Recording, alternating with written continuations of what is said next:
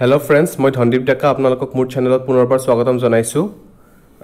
আজি আমি আসাম হিষ্ট্ৰীৰ কেইটামান ইম্পৰ্টেন্ট এমসিকিউ ডিসকাস কৰিম বা সলভ কৰিম।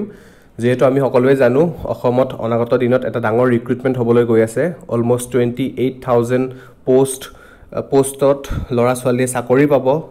অসম গভৰ্ণমেণ্টৰ এটা ডাঙৰ এটা ইনিচিয়েটিভ তেওঁলোকৰ 1 লাখ জব দিয়াৰ তাৰে অলৰেডি 29000 জব তেওঁলোকে দি দিলে।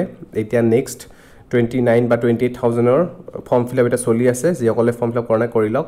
সো হেতু কাৰণে আমি এতিয়াৰ পৰা পঢ়িব লাগিব। এনেকুৱা নহয় যে বহুত পোষ্ট আছে সো আমি এনেই টুক্কা মাৰিলে পাছ হৈ যাম, তেনেকৈ নহয়। আপোনালোকে পঢ়িব লাগিব। আৰু মই যোৱাটো ভিডিঅ'ত আপোনালোকক দিছিলোঁ কি সিলেবাস হ'ব, কি বুকছ আপোনালোকে ফলো কৰিব লাগিব। তাৰ লগতে আপোনালোকে বুকছ পঢ়াৰ লগতে আপোনালোকে কিছুমান এমসিকিউ সলভ কৰি থাকিব লাগিব সো দ্যাট আপোনালোকৰ প্ৰেক্টিছ হৈ থাকে আৰু তেনেকুৱা ধৰণৰ কুৱেশ্যনে আপোনালোকে পৰীক্ষাত দেখিবলৈ পাব। সো হেতু কাৰণে মোৰ চেনেলত আপোনালোকক কিছুমান এমসিকিউজ মই প্ৰভাইড কৰি থাকিম। আপোনালোকে মোৰ চেনেলটো চাই থাকিব। এটা এনেকুৱা ধৰণৰ এমসিকিউজ আপোনালোকে পাই থাকিব। সো আহক আজি ভিডিঅ'টো আমি আৰম্ভ কৰোঁ। আজি আমি আসাম হিষ্ট্ৰীৰ 25টা এমসিকিউ সলভ কৰিম। প্ৰথম কুৱেশ্যনটো হ'ল which of the following king of Assam perform দি আশ্বমেধ য়াজ্ঞা। চাওক এইটো কুৱেশ্যনৰ এনসাৰটো ভাস্কৰ বৰ্মনো হ'ব পাৰে, মহেন্দ্ৰ বৰ্মনো হ'ব পাৰে। কিন্তু এইটোত এটা টুইষ্ট আছে কি যদি ইয়াতে আপোনালোকৰ কুৱেশ্যনটোত থাকে যে which of the following king of Assam perform the আশ্বমেধ য়াজ্ঞা for the first time যদি তেনেকৈ ৱৰ্ড থাকে কোনে প্ৰথমবাৰ আশ্বমেধ য়াজ্ঞা কৰিছিল তেতিয়া আপোনালোকৰ এনসাৰটো হ'ব মহেন্দ্ৰ বৰ্মন। যদি তেনেকুৱা ধৰণৰ কোনো তেনেকুৱা লিখা নাই ফৰ দি ফাৰ্ষ্ট টাইম বুলি তেতিয়া আপোনালোকে দিব লাগিব ভাস্কৰ বৰ্মন। সো এইটো কুৱেশ্যনৰ এনসাৰটো হ'ব B Bhaskar Barman. Next question who was the last ruler of Barman dynasty. Barman ডাইনেষ্টিৰ প্ৰথম ৰজা আমি জানো যে পুষ্য বৰ্মন। তো লাষ্ট ৰজাজনৰ নাম হ'ল কি answer B Bhaskar Barman. Third number Chinese traveller Hiuen Tsang visited Kamrup in which century. কোনটো চেঞ্চুৰীত হিউৱেন চাং অসমলৈ কামৰূপলৈ আহিছিল? ইয়াৰ correct এনসাৰটো option D 7th century। Question number 4 during the first Muslim invasion two Kamrup the king of Kamrup was. কামৰূপৰ king কোন আছিলে যেতিয়া first time মুছলিম invasion কৰিছিলে অসমত? ইয়াৰ correct এনসাৰটো হ'ব অপশ্যন এ পৃথু। আৰু কোনে কৰিছিল? Muhammad bin বাখতিয়াৰ Khilji. Question number 5 which of the following was the first king of ancient Assam. Year correct এনসাৰটো হ'ব কুৱেশ্যন নম্বৰ অপশ্যন নম্বৰ এ মাহিৰাংগা দানৱ আৰু কেতিয়াবা মৈৰাংগ বুলিও লিখা থাকে। কুৱেশ্যন নম্বৰ 6 হু ফাউণ্ডেড দি পালা dynasty in Kamrup. Year correct এনসাৰটো হ'ব অপশ্যন এ ব্ৰহ্মপালা। আৰু যোনটো পালা ডাইনেষ্টি এটা ইষ্টৰ ফালে এটা পালা ডাইনেষ্টি আছিল বেংগলৰ ফালে। সো সেইটো পালা ডাইনেষ্টিৰ ফাউণ্ডাৰ হ'ল গোপালা আৰু আমাৰ অসমৰ কামৰূপৰ যিটো পালা ডাইনেষ্টি আছিল তাৰ ফাউণ্ডাৰটো হ'ল ব্ৰহ্মপালা। এইটো মনত ৰাখিব। Question number 7 Pushya Barman was the কণ্টেম্পৰাৰী two which of the following ruler in north India. Pushya Barman কাৰ কণ্টেম্পৰাৰী আছিলে? ইয়াৰ কাৰেক্ট এনসাৰটো হ'ব অপশ্যন বি সমুদ্ৰগুপ্তা আছিল গুপ্তা ডাইনেষ্টিৰ এজন ৰজা। Question number 8 Harshvardhan was কণ্টেম্পৰাৰী of which of the following ruler in Kamrup. Harshvardhan কাৰ কণ্টেম্পৰাৰী আছিলে? ইয়াৰ কাৰেক্ট এনসাৰটো হ'ল অপশ্যন এ ভাস্কৰ বৰ্মন। আৰু হৰ্ষবৰ্ধনৰ লাইফ ষ্টৰীত এখন কিতাপ লিখা হৈছিলে, এইখনৰ নাম হ'ল হালসা চৰিত্ৰ। আৰু এইটো লিখিছিলে বানাভট্টাই। সো কুৱেশ্যন নম্বৰ 8ৰ কাৰেক্ট এনসাৰটো হ'ব option A Bhaskar Barman. Question number 9 Umachal rock epigraph belongs two which of the following dynasty. Year correct এনসাৰটো হ'ব অপশ্যন বি পালা ডাইনেষ্টিৰ।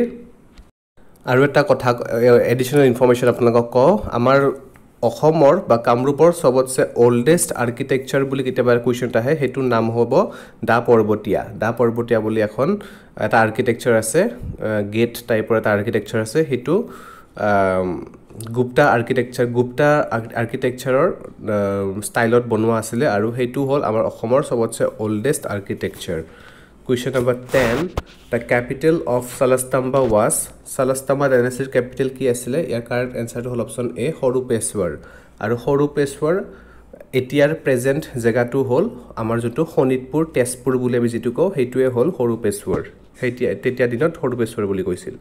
Question number 11, the pike system was introduced by pike system kone introduce korisile. Your correct answer to option D, Pratap Singha. Pratap Singha, Ahom Raja Pratap Singha, pike system established korisil. Question number 12, British traveler Ralph Fitz visited during the reign of which king? Your correct answer to option B, Naranarayan.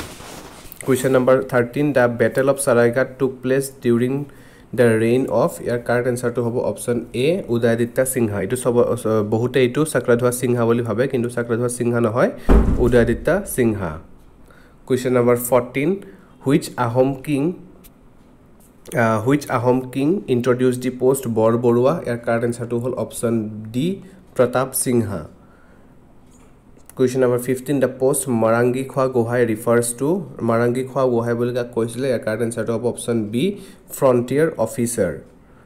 Aru Sadia Khwa Gohai bolika koisile, hetu hol naval commander. Question number 16, Battle of Itakholi ketia hoisile? Option B, 1682. Question number 17, Battle of Itakholi between Ahom were fought between Ahom and Mughals took place during the reign of which king? Correct answer to option D, Godador Singha. Who among the following rulers revealed the Monikut of Hayagriv Madhav Mandir? Correct answer to option A, Raghudev. Who among the following? Raghudev. Question number 19, Mir Jumla invaded Assam in which year? Correct answer to option B, 1662.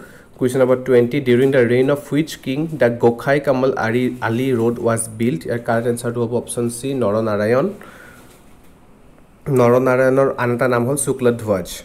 Question number 21, the name Guwahati has been derived from the fact that once the place was famous for its, our Guwahati naam to Guwahati boli kyo koisile karon eta homoy tat amar Guwahatit bahut pan tamul bahut poa koisil. Itu correct answer to hobo option B, Battle Nut Groves.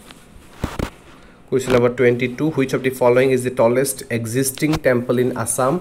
Correct answer to hobo option D, Sivadol Shivsagar. কিন্তু এতিয়া এটো answer to change হ'ব পাৰে যদি এতে অপচনত যদি আপোনালোকৰ এই আমাৰ যোনটো নগাঁৱত নতুন মন্দিৰ এটা খুলিছে মন্দিৰ এটা বনাইছে মহামৃত্যুঞ্জয় যোনটো টেম্পল বনাইছে হেতু সাগে এতিয়া সবতছে উখ হ'ব কিন্তু হেতু অপচনত নাথাকিলে দিব নালাগে যদি অপচনত থাকে হেতু আপোনালোকে দিব লাগিব সাগে হেতু মই ইমান শিওৰ নহয় Question number 23, who among the following was the first civil servant from Assam? Correct answer is option A, Anandaram Borua. Question number 24, who is the writer of Sahitya Academy Award winning book Deo Langkhui? Deo Langkhui namor kitabkhon kone likhisile? Correct answer to hobo Rita Choudhury aru Deo Langkhui Sahitya Academy Award paisile. Which of the following book is the smallest among all books written by Shankardev? Sobotse horu book konkon hoy? Option A correct, Gunamala aru eikhon eta ratir bhitor Shankardeve likhisile. So আজি এই 25টা question discuss কৰিলো আপোনালোকৰ লগত next video মই আকৌ next 25টা question দিম এনেকৈ মই আসামৰ MCQs হক বা গুটেই আমাৰ ইন্ডিয়ান হিষ্ট্ৰি MCQs হক পলিটি জিওগ্ৰাফি গুটেই তেনেকৈ MCQs বিলাক দি থাকিম তেতিয়ালৈকে আপোনালোকে মোৰ চেনেলটো সাবস্ক্ৰাইব কৰি থৈ দিব যদি আজি ভিডিওটো চাই ভাল পালে প্লিজ লাইক আৰু শেয়াৰ কৰিব will be meeting the next session very soon thank U